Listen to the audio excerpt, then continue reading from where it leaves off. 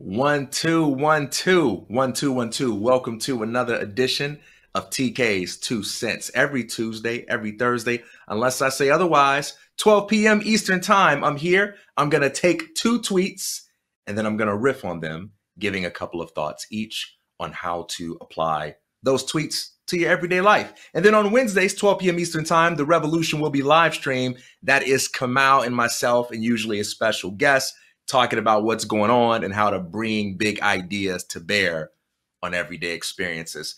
Today's topic is navigating negative emotions and facing the blank page. Let's dive right in with the first tweet. All right. Don't make a God out of positive emotions. Pursue and practice what you love, but don't confuse love with always feeling cozy, comfortable, and cheerful. All right. So much to say on this topic here, but let me give a shout out to a couple of comments that I thought were right on point that kind of build on this thought. Someone says, exactly. For far too long, we have mistaken temporary happiness or pleasure as fulfillment. I would say that goes hand in hand with rising depression rates, as people are taught that unless they are happy, the world is conspiring against them. You know, have you ever found yourself in a situation where you have said things like, well, I thought I loved that person, but the other day we got into a stupid argument about something small, so I must not love them, right? Because people who really love each other would never do that, right? Or you think to yourself, well, I thought I loved writing. I thought I loved music, but some days I don't feel motivated to do those things at all. So I must not love it, right? And we have this idea that if we're not happy all the time, if we're not cheerful all the time, well, we must be doing something wrong. Reality must not be working for us. And that just doubles your trouble. You know, it's one thing to feel bad. It's another thing to feel bad about feeling bad. It's one thing to feel bad. It's another thing to feel like feeling bad makes you some kind of sinner. But what if we looked at our so-called negative emotions like they were the seasons? You know, when you wake up, maybe you're wishing for a sunny day and it's raining and you were hoping to maybe go for a bike ride or go for a picnic, go play some basketball, but it's raining and you can't do any of those things. That's okay to be frustrated about that. That's okay to be sad about that, but that's no reflection on you. The fact that it's raining doesn't mean you screwed up or the universe is punishing you in some kind of way. It just means there's some stuff that happens that causes it to rain. And it's the same way. You feel all kinds of things in the course of life. You have sunny days. You have wintry days where it snows. You have rainy days. You have cold days. You have days where it's nice. You have days where it's too hot and you just want to stay inside under a fan or an air conditioning. It's the same way with emotions. You have all kinds of days, and sometimes it just means nothing at all. Sometimes it means maybe you need a nap. Maybe you need something to eat, right? Maybe you need a break. Maybe you need to talk to someone. Maybe you just need to keep doing what you're doing and stop micromanaging your emotions. Whatever the case may be, here's the most important thing I want you to take away. There is a difference between doing what you love and always feeling good. And those two things never come together, because no matter who or what you love, there will always be aspects to doing what you love, to pursuing what you love, that will feel inconvenient or uncomfortable, because that's a part of life. Doing the things that we love, being with the people that we love, involves commitments and compromises that sometimes don't feel cheerful and jovial. And if you walk around feeling like, I gotta be, happy all the time, well, then you're just gonna get in your head in all kinds of ways, start micromanaging every little feeling that you have and psych yourself out. It reminds me, I used to work at a restaurant and my manager was always all about the smiles, right? Smile. My manager ever caught you not smiling? Where's that smile? And so all the servers were walking around all the time like, hello, hello, hello. And sometimes you were stressed out, you were overwhelmed, you were really busy, but you knew how to keep that smile on. Hi, my name is TK. I'm here to take care of you today. And some of us walk around life like that. We walk around life like we're on shift, working at a restaurant, serving customers, and no matter how we feel, no matter what's going on inside, we feel like we got to be smiling. And if we aren't smiling or feeling like we want to smile, we feel like we're failing. Well, guess what? You're not failing.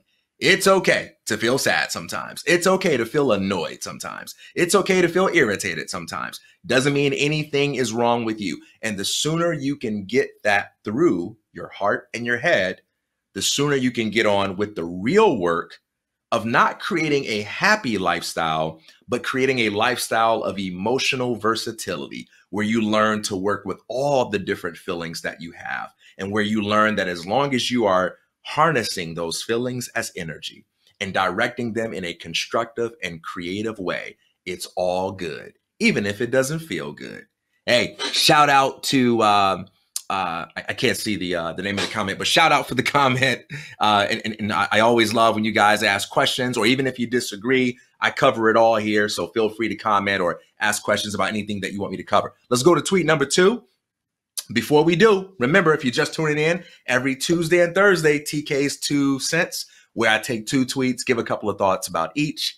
And on Wednesdays, 12 p.m. Eastern time, it's Kamau and I. The Revolution will be live streamed, where we have a special guest talking about what's going on in the world, talking about other people's story and the lessons you can learn from them. All right, this one is about the blank page, the scary blank page. The blank page is like a mirror that reflects back to you what your interior life looks like. If you're not studying, meditating, playing around with new ideas, or being inspired by other people's creative work, all of this will be made plain to you when you sit down to write. So if you're not a writer, hang tight, stay tuned, because this applies to so much in life. But just a quick little word about writing. I did a blogging experiment several years ago where I said I'm going to show up and write something every single day. And that was really tough to do, no matter what your mood is, no matter what's going on in your life, to make yourself face that blank page and write something.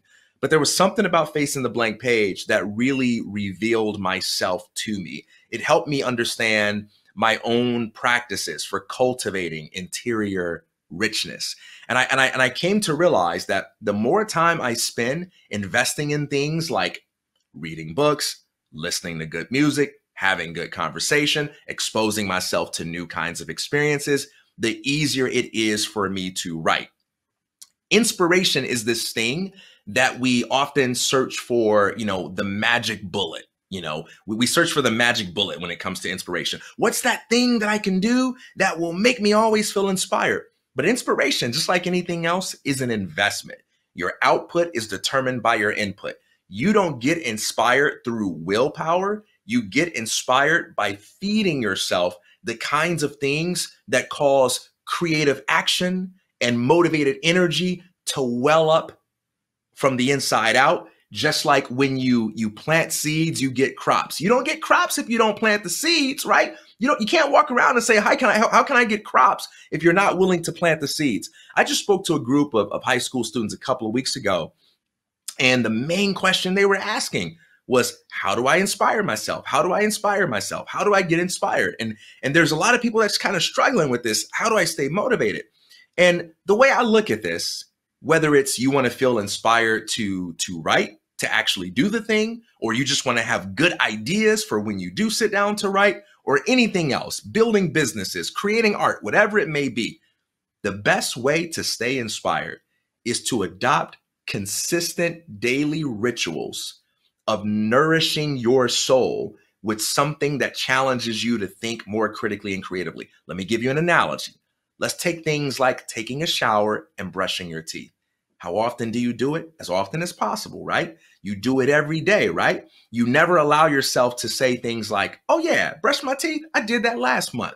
Take a shower. I did that last year. I did that back when I was in high school. No, you do it every day, right? And you understand that if you miss 2 days, you're probably going to stink. So you can't afford to miss too many days of that. You just show up and do it every day, even if it doesn't feel like it's the most important thing. Even if you have a lot of other things to do and you're in a rush to get to work, you make time for that. It's the same thing with motivation. When, and nowadays it's so freaking easy. I mean, the family I grew up in, my mom just made us read the Bible every day for 15 minutes and we were always taking in something good. But nowadays you've got books that are designed where it's like every calendar day of the year, here's a motivational story, or here's a success story, or here's some leadership insight that goes along with the day. And you can read things like that. You can go on YouTube and you can type in motivational video and you can pick up a 5 to 10 minute video and you can watch that. And here's the thing, by the way, this isn't for the person who's like, well, I'm a really tough, super duper business guy and I work 70 hours a week and I never feel unmotivated. I don't need this kind of stuff. It's not for you, for the people that are asking, for the people that struggle with being motivated and inspired. It's for the people that actually ask the question. For y'all, take that 5 to 10 minutes and take it in and don't even expect it to work right now. It's sort of like if you've been unhealthy all your life and you eat a plate of vegetables, you're not just going to become physically fit right then and there. You're not just going to become healthy right then and there. You're investing in the process, right? Show up and do it today. It's not going to feel good. It's not going to make you feel motivated. Show up and do it tomorrow and set aside 5 to 10 minutes every day to put something inside of yourself that takes you outside of your habitual thought patterns so that you're making interesting connections and you're being inspired by other people's work, and you give it time, you commit to that process, creative ideas will start coming out of you. You know, Stephen King said that you can't write if you refuse to read. And it's just like that with any aspect of creativity. If you want to be creative, if you want to be inspired with new ideas or inspired to just get after it and stay motivated with pursuing your dreams, then you've got to ask yourself, what am I doing to invest in those feelings of inspiration? What am I feeding myself? In the same way that your body runs out of energy if you starve it of food, your soul is going to run out of inspiration and motivation if you starve it of good ideas. Feed yourself every day. Take 5 to 10 minutes, just like you take the time to brush your teeth. Because if you don't do it, your ideas are going to stink. Your motivation is going to stink. All right, y'all, that's it. Peace.